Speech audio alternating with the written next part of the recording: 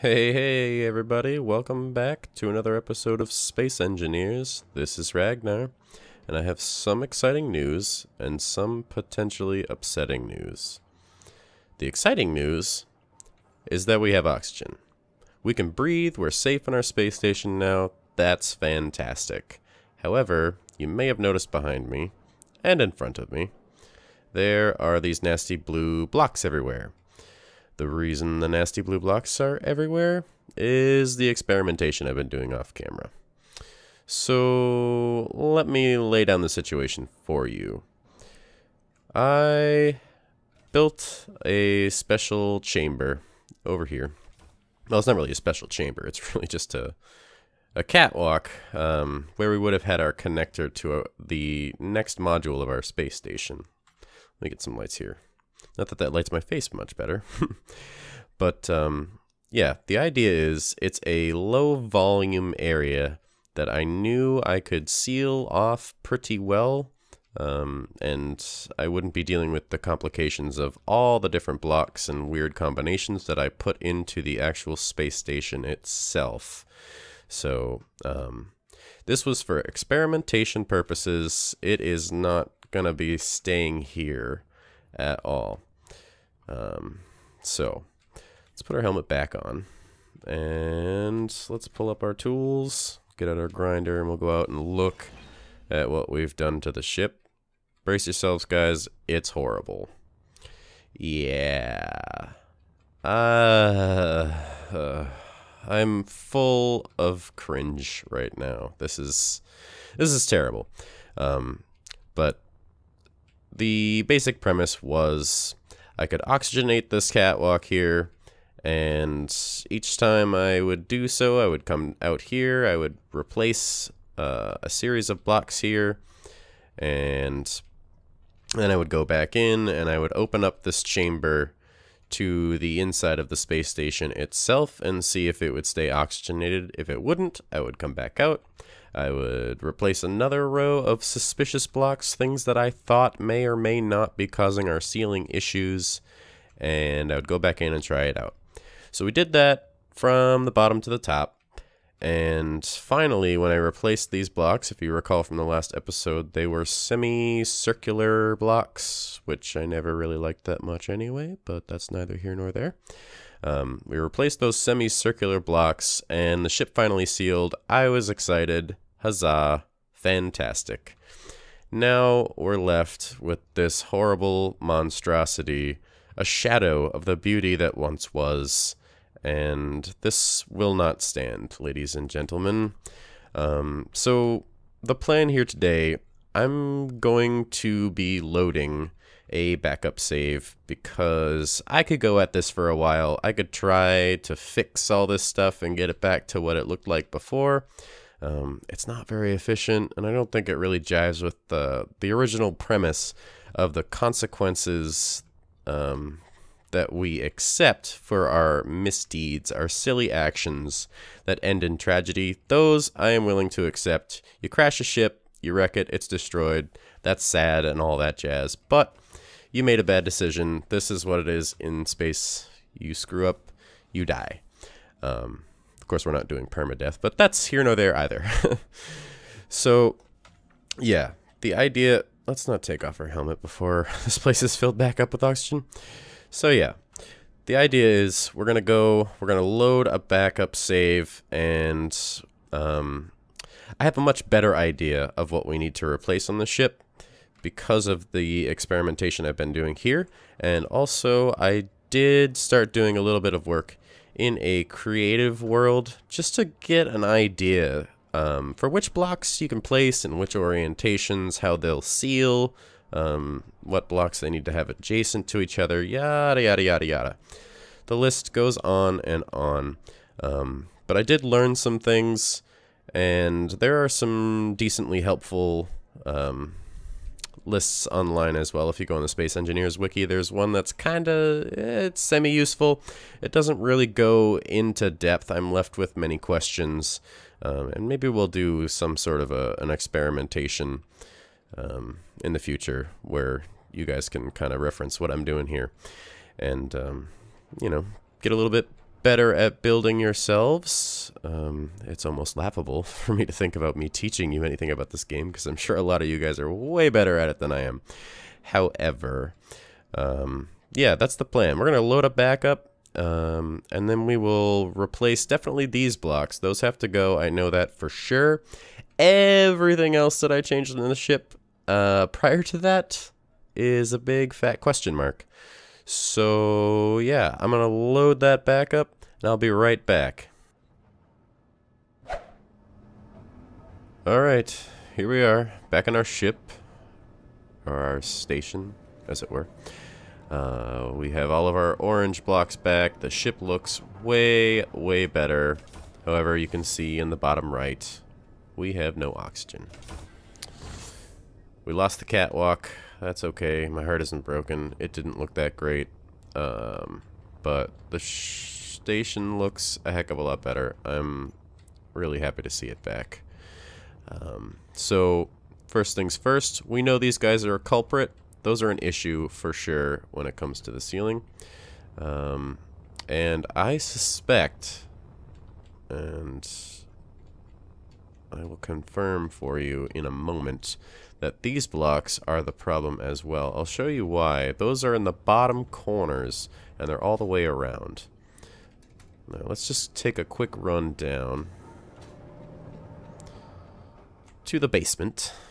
Yeah, these guys. So, it's a corner block, and they're really only meant to seal on one side. So, this side of the light corner block is meant to be an exterior piece, right? So what I think we can replace this with, and I don't like to do it because it fills up the space, makes it a little bit tighter down here, but we gotta do what we gotta do, you know. You would think that we learned our lesson earlier in the episode where we built our first shuttlecraft there, the one parked right out on the front, which we still haven't named, by the way.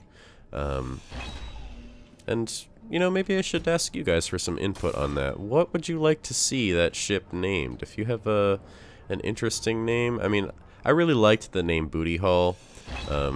Came up with it kind of on the spot, and I just thought I was so hilarious when I came up with that, because it's kind of a double entendre. But yeah, I've thought a bit about what we would name it, and it's kind of an all-purpose ship. You know, it got us off the planet, which is great. But I don't know what to call her. She's got a lot of thrusters. I don't know if you can make something up with that. I'll keep thinking about it, but if you guys have some good suggestions, like, I'm all ears. By all means, I would love to hear what you think would be a great name for that thing. So, I'm not sure what we'll do permanently here. I'm probably going to tinker around with these windows, but I do know that these are not going to seal up as the semi-spheres that they are. I think the part of the reason that is they won't seal along this edge. Like, this is meant to be like an exterior corner, and not really your primary ceiling block. So, I guess number one piece of advice here: when you're building a station, a ship that needs to be sealed and have its own artificial atmosphere within, you should really build out your shape with the blocks, like the straight up meter by meter cubed blocks, and then do your shaping afterwards. I think that that is probably the best approach. So your ship will always end up being a little bit bigger, but I am super guilty of always trying to make the shape something that is kind of minimal, interesting but minimal, you know what I mean? Like, it's just something that's going to be exactly what I intended it to be, and that never works out. So anyway, here, let's try it out. Let's see if those were the blocks that we needed to do. Oh, low. Oh, that's a good sign. Yep. Oh, there we go. Yes. Blast out your oxygen that we may breathe. Oh, beautiful.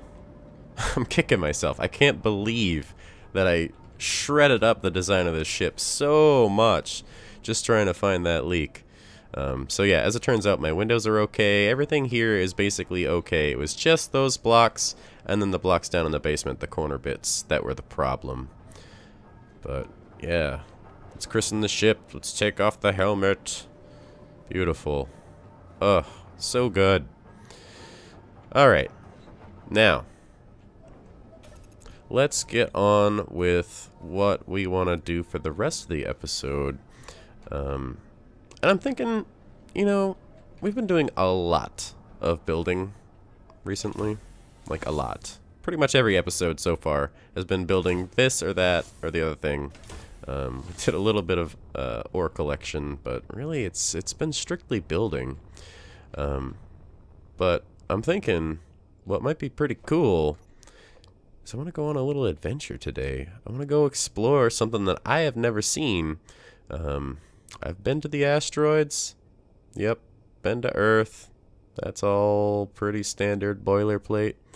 However, the moon, it's just looming right there. It's calling out to us. It says, "Come and visit me." And I think that's what we're going to do, guys. I'm going to jump on the ship. Right after I button these guys up. These, yeah, gosh, I just can't leave this like this. I need to make this look a little bit more pretty. I really don't like this square edging. So, tell you what, guys. I'm going to go off. I'm going to fix these windows up. I'll show you really quick what we've got. And then we'll jump on the ship. And we're going to head for the moon. I want to see the surface of that planet before this episode is out. So, yeah. I'll be right back. Oh, what a beautiful view. Yeah, so we went with this for our design. I'll show you really quick what it looks like from the outside.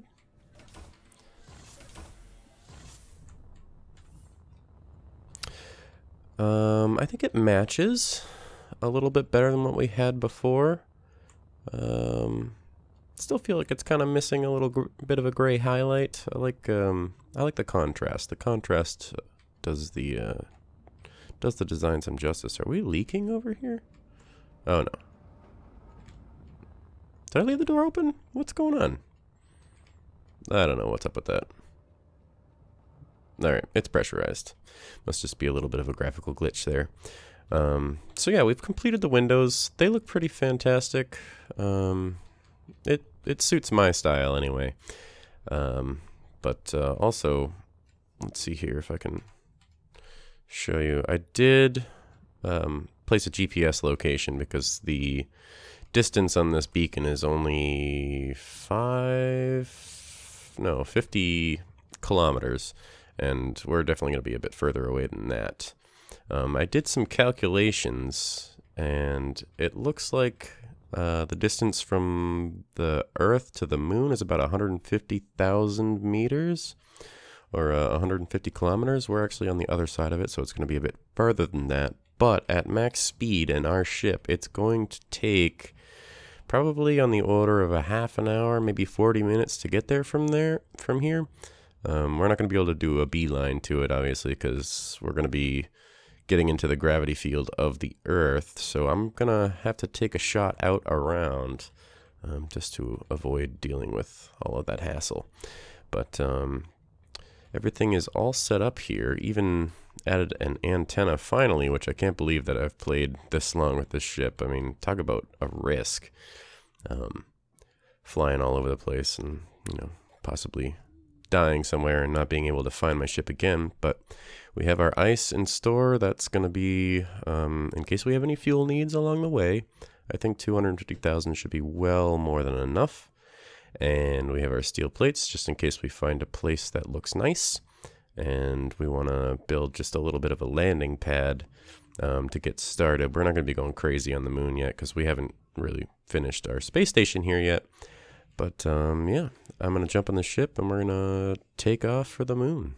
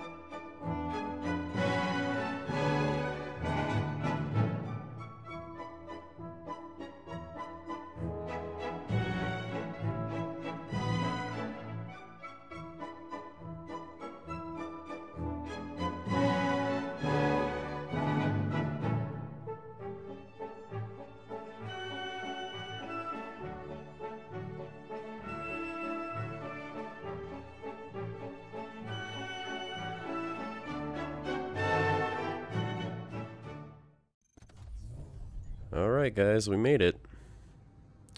We are approaching the moon. Kind of at the point where it's looking like we're getting pretty close. You can see there we still have no gravitational influence. But yeah, the trip overall took about 42 minutes. You probably saw there in the clip, albeit it is sped up quite a bit. I ended up cutting through the gravitational sphere of the Earth a little bit there, so we had to do some trajectory correction. But yeah, we're on our way. Let's turn on the thrusters. How are we doing for hydrogen? We're good. We're good. Let's be conservative with it. Okay. About 3,000 meters out, looks like you get to, it starts to indicate the influence of the moon. Let's slow it down a little bit. Okay, okay. It's not too bad. I can see some ore deposits there. That's good. I like this crater here. That's very cool. A couple of cool craters. Let's be careful. Oh, I feel like I'm getting a little reckless. Really wanna take our time here. Can we hold our weight with just the... Oh yeah. Yeah, we're good. Alright. And yeah, we're just one tick off full. That's alright.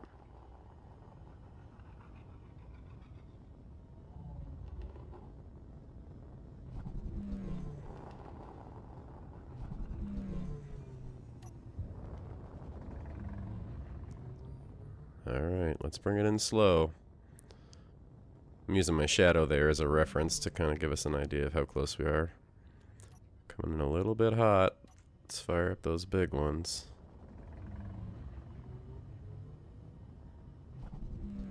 Alright. And...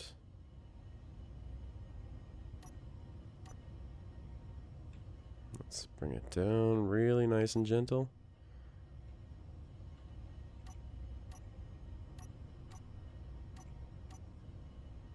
Alright. And touchdown.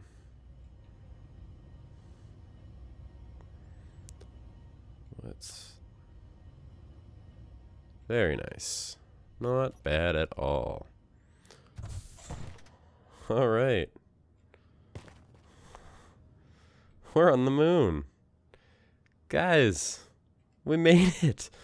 I'm stoked. Ooh, look at the jump. I love it. 1/4 gravity. Oh, and look at that view. That's beautiful.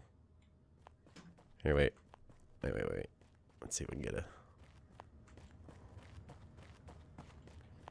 yeah. Oh, we made it. You're a good ship. Thank you so much. We're here, guys. Let's check our inventory. Yeah, okay.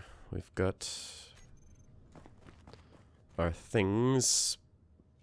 Can I grab... no, I have to be inside. Stupid conveyors, I swear. Alright, let's grab a couple of those. Oh, how are we doing for ice, by the way? Okay, we didn't use a ton. That's good. Alright, we'll hop back out. Oh, how cool. This is beautiful.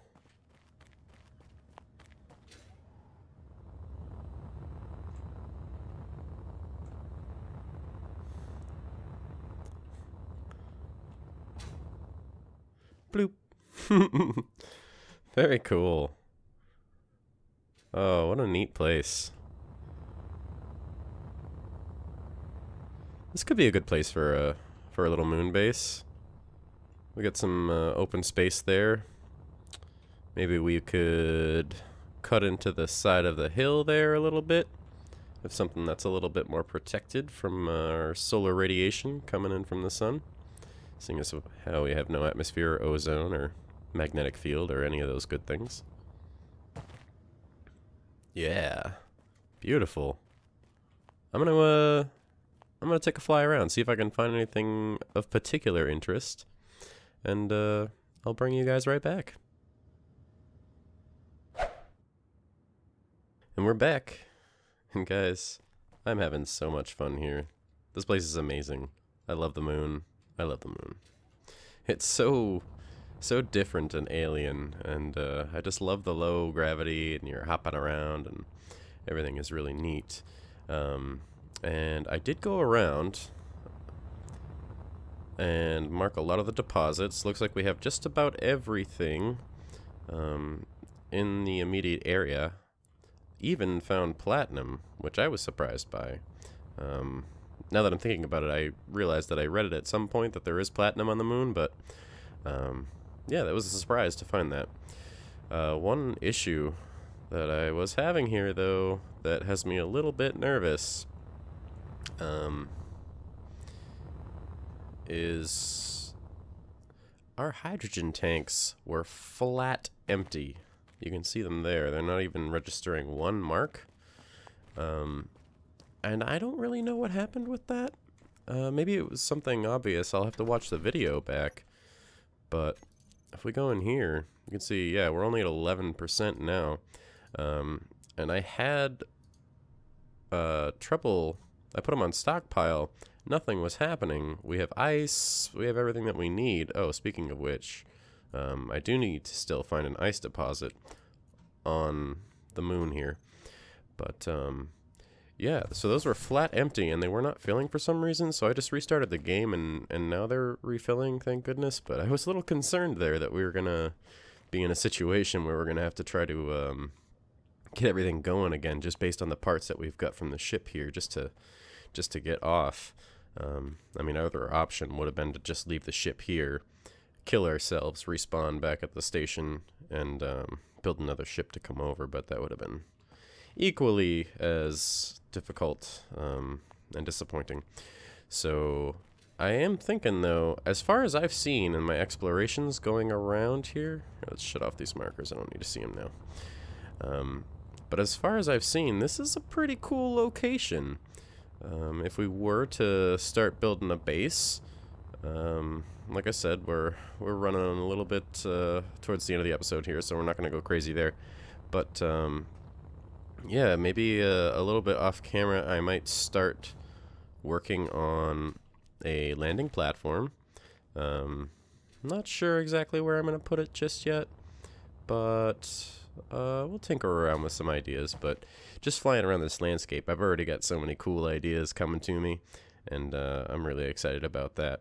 But that being said, that's all the time we have today for this episode. I hope you guys enjoyed it. If you did, please feel free to leave a like or subscribe if you haven't already. But thank you guys so much for joining me today. This has been Ragnar, and I'll catch you in the next episode.